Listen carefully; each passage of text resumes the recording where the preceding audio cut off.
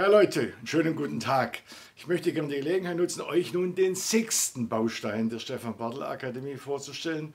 Leiten und Steuern von Teams und Umgang mit Konflikten. Dies ist so gewissermaßen die Königsdisziplin. Warum sage ich die Königsdisziplin? Naja, weil beim Umgang mit Gruppen, beim Umgang mit Teams fließen alle Aspekte der letzten 5 Bausteine zusammen. Und dann zeigt sich, ob du wirklich auch im Team, in der Gruppe eine Wirkung erzielen kannst auf andere, dass die dir gerne folgen.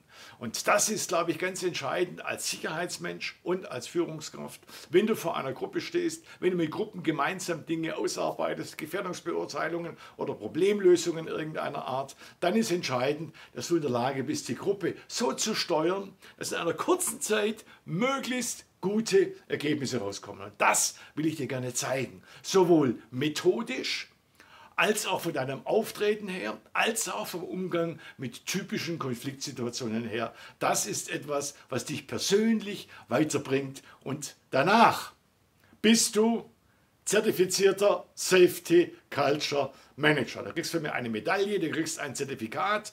Und nur Menschen, die diese Ausbildung gemacht haben, dürfen sich Safety Culture Manager nennen. By the way, zum letzten Seminar werde ich die Gruppe zu mir nach Hause einladen zu einem Grillabend, was wir dann die gesamte Ausbildung gemeinsam in guter Atmosphäre ausklingen lassen können. Freut euch drauf. Ich freue mich auf euch.